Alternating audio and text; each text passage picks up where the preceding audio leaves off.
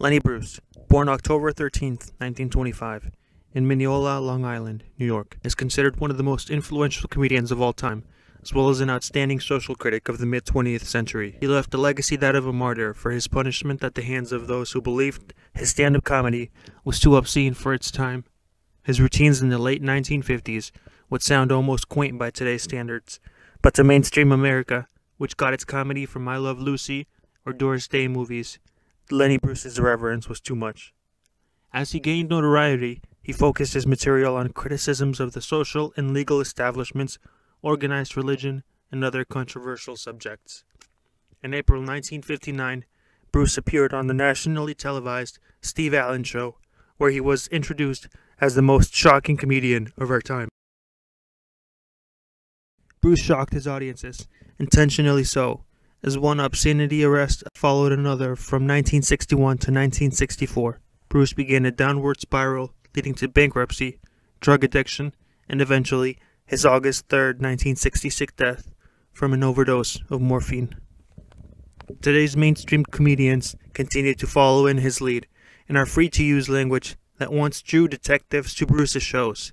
His pioneering efforts to move stand-up comedy beyond cliched one-liners to thoughtful commentary on important issues became part of the America mainstream.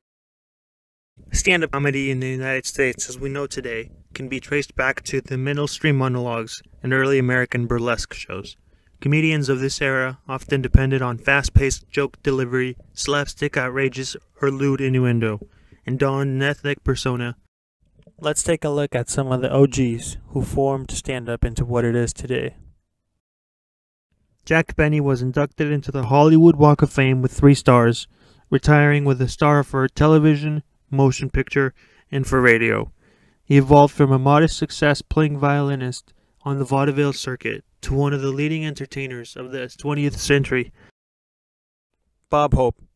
Hope began his career in show business in the early 1920s, initially as a comedian and dancer on the vaudeville circuit, before acting on Broadway. Hope began appearing on radio and in films starting in 1934. In addition to hosting the Oscar show 19 times, he made 57 tours for the United Service Organizations. Moms Mabley. Billed as the funniest woman in the world, she tackled topics too edgy for many other comics of the era, such as racism, poverty, and sexism. In a career that spanned over 6 decades, Moms appeared in several films, recorded over 20 comedy albums, and eventually gained a new audience in variety shows in the 1960s and 70s. In the final year of her life, she had her first starring role in the motion picture, Amazing Grace.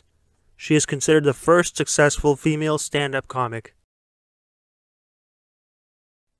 Lenny's parents divorced when he was a child. To support herself and her son, Sadie Schneider pursued a career in show business, working as a maid and a waitress. She developed a nightclub act based on impersonating movie stars. After spending time working on a farm, in 1942, Leonard Schneider, he would later change his name to Bruce in 1947, volunteered for the Navy, and served as a shell passer for 3 years off the coasts of North Africa, Italy, and southern France. In May 1945, after a comedic performance for his shipmates, in which he was dressed in drag, his commanding officers became upset. He defiantly convinced his ship's medical officer that he was experiencing homosexual urges. This led to his dishonorable discharge in July 1945. However, he had not admitted to or been found guilty of any breach of naval regulations and successfully applied to have his discharge changed to under honorable conditions by reason of unsuitability for the naval service. After a short period living with his father in California, Bruce settled in New York City, hoping to establish himself as a comedian. Bruce's show business career began as a paid amateur and staged amateur shows in New York City clubs. With some help from his mother, Lenny began doing impressions, one-liners, and movie parodies in small nightclubs. After several months of amateur gigs, Bruce landed a slot on the nationally broadcasted Arthur Godfrey's Talent Scouts.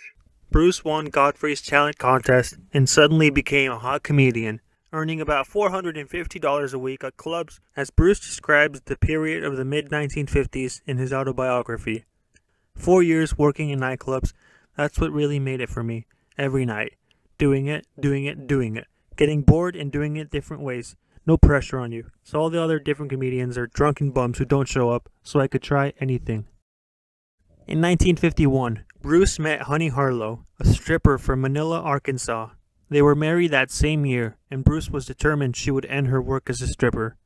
The couple eventually left New York in 1953 for the West Coast.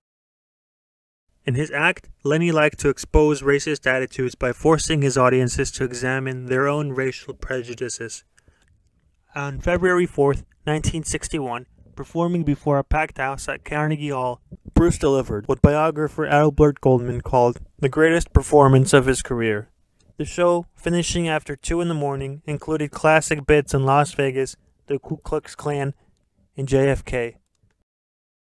In 1959, while taping the first episode of Hugh Hefner's Playboy's Penthouse, Bruce talked about his Navy experience and showed a tattoo he received in Malta in 1942. A performance at the Jazz Workshop in San Francisco on October 4th, 1961, resulted in Bruce's first obscenity arrest and trial. The defense tried to demonstrate that Bruce's sketch was not offensive in the very liberal community of the district in which the Jazz Workshop was located.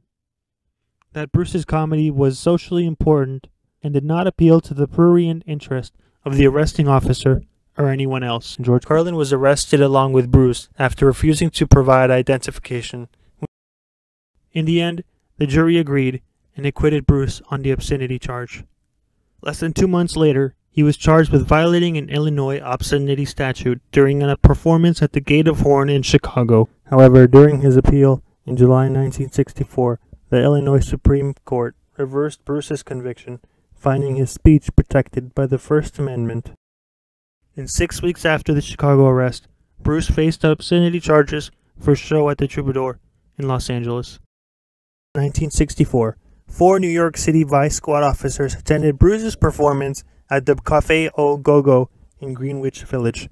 The officers arrested Bruce and owner Howard Solomon following Bruce's 10 p.m. show.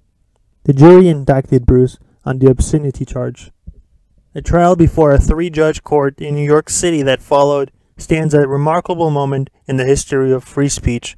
Despite support from noted writers, critics, educators, and politicians, in the end, the censors won, voting 2-1. The court found Bruce guilty of violating New York's obscenity laws and sentenced him to 4 months in the workhouse. Continually harassed by the police, Lenny became depressed and paranoid. Further prosecutions for obscenity and his drug use drove him toward instability. By 1965, he was in debt. He stated that every time he got a gig, the local police, wherever he was, would threaten to arrest the club owner if Lenny went on stage. On June 25, 1966, the bankrupt Bruce gave his last performance at the Fillmore in San Francisco.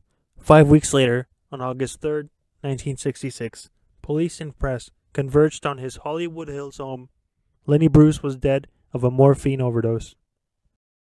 In 2004, Comedy Central listed Bruce at number 3 on its list of the 100 greatest stand-ups of all time, placing above Woody Allen 4th and below Richard Pryor 1st and George Carlin 2nd. Pryor said that hearing Bruce for the first time changed his life, while Carlin said that Bruce was a brilliant comedian who influenced him as much as a man in his moral thinking and attitudes as he did as a comedian. I had to learn to stop caring about people not laughing. Because the idea of comedy, really, is not everybody should be laughing. Right. It should be about 50 people laughing and 50 people horrified. Right. You know what I mean? It's supposed to be people that get it and people that don't get it.